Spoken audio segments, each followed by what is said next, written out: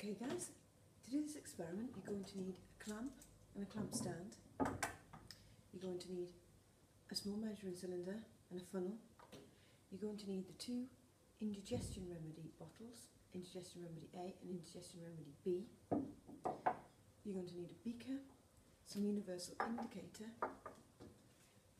the universal indicator chart, this piece of equipment which is called a burette, and then a small beaker with some acid in it that I will fill from the big bottle. And lastly, you want a white tile. So the first thing to do when doing an experiment is put your glasses on. Now I want to set up my burette. So I'll attach the clamp to the clamp stand. I'm going to turn it to 90 degrees so that it can hang over the table. Then attach my burette to it.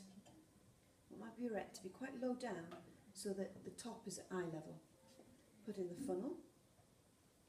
Make sure that the tap is horizontal. That means that the acid can't pour out of it. Let me show you. Like that. Vertical, and the liquid will pour straight through.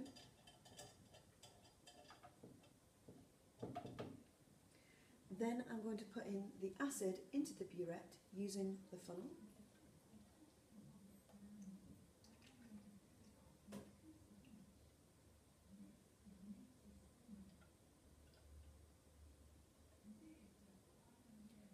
Fill it right up. Oops. To 0. I've gone past 0. That's not a problem, because I can pull it up a fraction and just twist the tap. Let it slowly pour down until the meniscus is just above the 0. And I've done that. So I'm going to straighten up my burette. I'm going to twist it. I'm going to heighten it slightly. I'm going to put the white tile underneath. Then I'm going to get the alkali that I want to use. So I'll find indigestion remedy A and take 25 millilitres of that using the measuring cylinder. Put it down so that I can see at eye level when we reach 25 millilitres.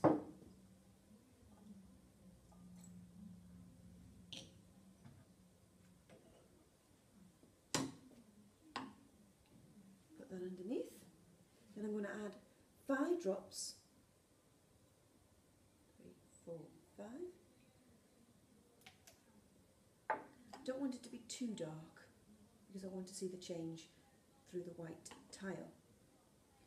Now I'm going to turn the burette so I can see the numbers. With one hand I'm going to control the tap, and the other I'm going to swirl my liquid.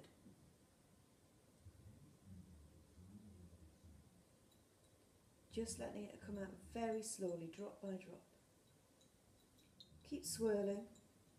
I want it to be neutralised, so I want the colour to turn green. That means that the acid has reacted with the alkali and they've cancelled each other out. Keep swirling. Just being very careful.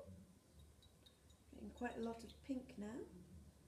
So I'll swirl and try and get rid of it. Comes back to purple.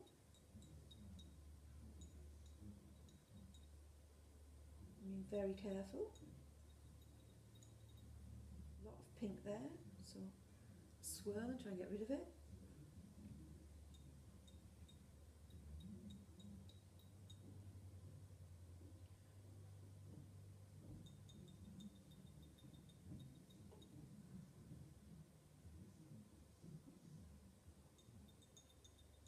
I'm looking, I can see that the pH is just changing. That's pH 12 instead of pH 14.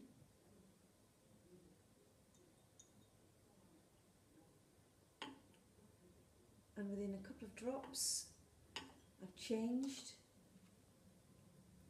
I believe that that is pH 7. And when I've done that perfectly I can see how much acid I've used. Now you want to repeat this with remedy B You can top up your acid if you'd like, or you can remember where you started from and take that away. Depends on how confident you are with the maths. Remember that if you're topping up your burette, you need to bring it down because you never pour above your head.